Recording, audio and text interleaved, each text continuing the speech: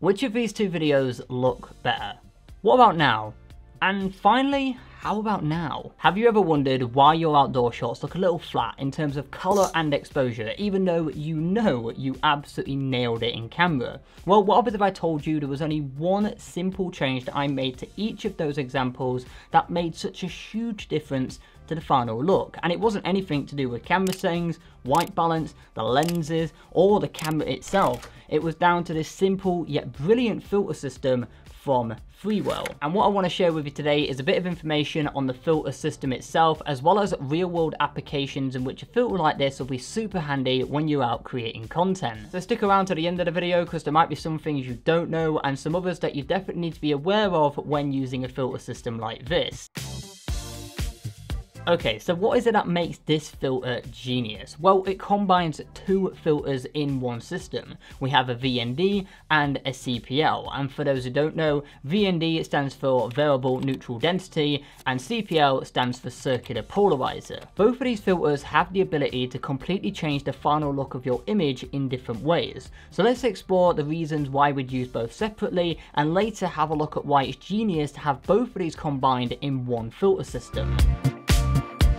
Typically, you'd use a VND filter when you're filming videos outdoors for two key reasons, and that is motion blur and depth of field. When you're filming content, you want to achieve that professional look, and a part of that is having natural looking motion blur, and we can easily achieve this by having our shutter speed set at double our frame rate. This is called the 180-degree rule. And how it works is if you're shooting video at, let's say, 25 frames per second, then your shutter speed should be set at 1/50 of a second to ensure you achieve that natural looking motion blur. And this rule applies to any frame rate. You should always double your shutter speed whatever your frame rate is set at. In conjunction with motion blur, to achieve that professional look, we also want to utilize using a shallower aperture number to give more depth of field to our image, and this way it will give great separation between a subject and the background itself. But if you try and combine the 180-degree rule and a shallower aperture number outside in the middle of the day without a VND filter on, your image will start to become quite overexposed. So right now I am using a VND filter, but if I just pop it off, you can see how everything becomes completely washed out and all the detail is lost. So you can already see how beneficial it is using one of these filters. However, one thing you may encounter when you're out shooting from certain subjects is a lot of reflections and shine. So if we have a look at this shot of my car, whilst the image is exposed correctly, there are a lot of pesky reflections ruining the final image. But this is where a CPL filter comes into play. These filters are magical little things. They'll basically reduce the glare from reflective surfaces, and they are more typically used for photography, but there are plenty of applications where a filter like this can be super handy when you're shooting video. So taking another look at my car here, if I just rotate the CPL part of the filter, we can see how all of those reflections just disappear. How cool is that? And it doesn't just stop at cars either. If you're shooting a pond, for example, boom, get a CPL filter on. It cuts through all of those reflections so you can see into the water, and the colours are so much better as well. Rather than having the blue reflections from the sky, it looks how it should. But this being a pond in the UK, it's manky, it's dirty, it's disgusting, and no one wants to look at it. But we're now looking at it, and I apologise for that. It's a good example though. Another scenario, this one doesn't involve dirty ponds. Say you want to shoot someone through a window, but you want to see the person themselves. Use a CPL filter, cuts through all those reflections, and you can see straight through that window. Another example here is if you're filming outside and it's a pretty bright day, a lot of the natural colours from the sky can get just completely lost. You lose that natural colour and it just becomes white and washed out. But put a CPL filter on and it's going to bring back that natural looking colour. The same can be said for landscape shots that contain a lot of greens from leaves and grass. And there is actually one more example that you might not have thought of where a CPL filter is super handy, and that's with skin tone. So if you have a look at this shot here, I think you could agree that everything looks pretty well exposed, but you may notice there is quite a bit of shine on my face from the direct sunlight. Now, one way I can combat this is by using like a bit of diffusion and put it in front of the sun, but when you're a one-man band and you're filming by yourself, that's, well, pretty difficult. But what you can do instead with this filter set, you can just rotate the CPL part of the filter. So now if I just rotate it to about there,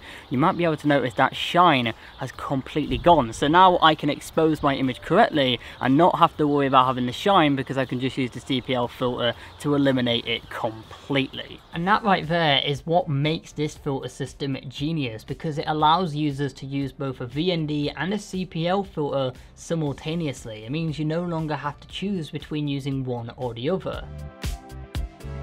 A lot of filter systems out there don't allow you to stack filters for some reason, so you don't actually have a second thread mount to put a CPL and a VND filter on the front of your lens at the same time. But even then, if you did get two of these filters attached, it could actually lead to other problems like trying to be able to adjust one part of the filter without accidentally adjusting the other.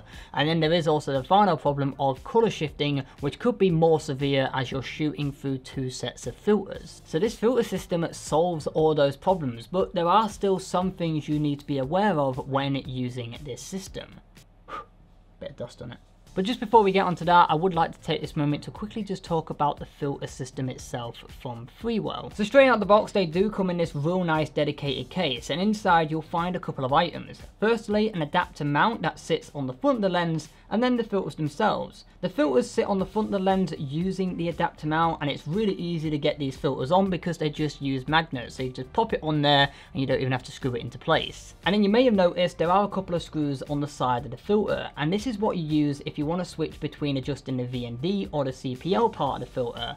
I don't think this could have been integrated better into this filter system. It's really easy and simple to use. Something else that sets this filter apart to others that are on the market is its stops. This is a 3 to 7 stop variable ND filter, and typically filters like this come in a 2 to 5 stop and then a 6 to 9 stop. It's kind of nice to have a filter system that hits the range I use perfectly. When I'm outside filming and it's harsh daylight, I'm probably using a 6 to 9 stop, but then if we have intermittent clouds, I then need to go down to maybe 4 or 5 stops, and that means I have to constantly switch between my 6 to 9 stop filter and my 2 to 5. So this just hits the sweet spot perfectly, and it means I spend less time in my camera bag swapping the filters and just more time focusing on actually creating the content. In terms of the price, I do think these filters are really well priced and are really reasonable for the quality that you are getting. So this 82mm set here will set you back only £129. And something else that's really unique and definitely sets this filter system apart to others that are on the market is you can stack additional filters to the front part of this filter because it has a magnet right here. So as well as sending me out this part of the filter, Freewell very kind to send me out their 1/4 mist filter. Now I really like using a mist filter. I'm actually using one right now, and what a mist filter does is, you can see right here, it actually blooms the highlights and it can give a really cool aesthetic to your visuals. Now as much as I like using one of these, I can't always use one in the middle of the day outdoors because I need to maintain that 180-degree rule, and my filters are stackable, so I can't put a VND and a mist filter on at the same time. But with this system, I can. All I need to do with the magnets is just pop it on, and now I have a CPL filter, a VND filter, and the optional mist filter on all at the same time. And that right there is what I think makes this system right here future-proof for content creators. Now there are a couple of things you have to be aware of when you're using this filter system, but to be fair, this is actually more addressing the CPL part of things, and it's actually not exclusive with this filter system, but rather all CPL filters. You can, depending on the situation, notice a slight shift in color, which means if you set your white balance first and then make any adjustments to the CPL filter, you may notice a magenta or green shift in your colors. I think this filter leans a little bit more towards the magenta side, but my advice here is to set the filter up first and then set your white balance to avoid any chance of having any color shifting in your video. Another thing to bear in mind here is if you're using this filter system with a wide angled lens, you may notice blotches and patches of the CPL working, but not across the entire frame. This isn't exclusive with this filter system, but rather all CPL filters. You'll definitely notice more consistent results from 28 to 35mm and upwards. And finally, it's worth noting that a CPL filter isn't the kind of filter that you just set and forget about, because it can be very unforgiving. If you're going to be moving around the location a lot and the sun's going to be in different positions, before you hit that record button every time, you want to make sure that the CPL filter is set up correctly, so you're going to be getting consistent results throughout all your videos.